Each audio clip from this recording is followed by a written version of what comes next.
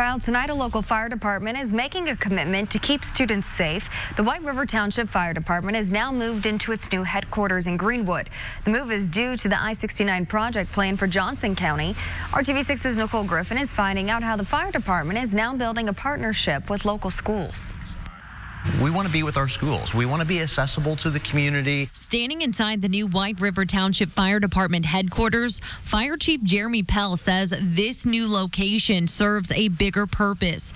It marks a new partnership to help protect nearby students. We all have a concern in our society about a school being a potential target for somebody that wants to do harm.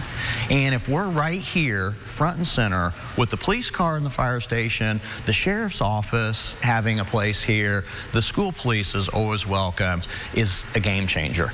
And it's a deterrent. The headquarters includes Fire Station 53 and a substation for the Johnson County Sheriff's Office. It's located in front of Center Grove Middle School North and Pleasant Grove Elementary School. We want the schools to know that we are right here when all those kids are here during the day to take care of their every need, and we think that's a good model for the community.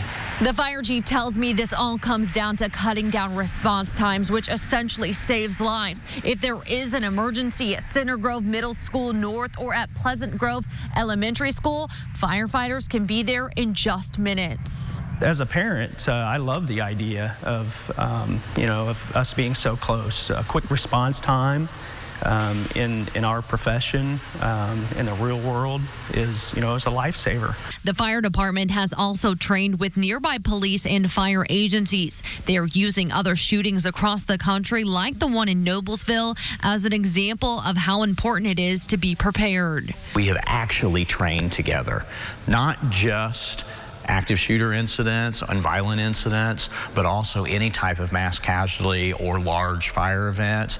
We are operating similar to one large fire department. Chief Pell says the new station also has several benefits for the firefighters, including an upstairs living quarters, the department's first ever fire pole, and a room to isolate gear with an exhaust system.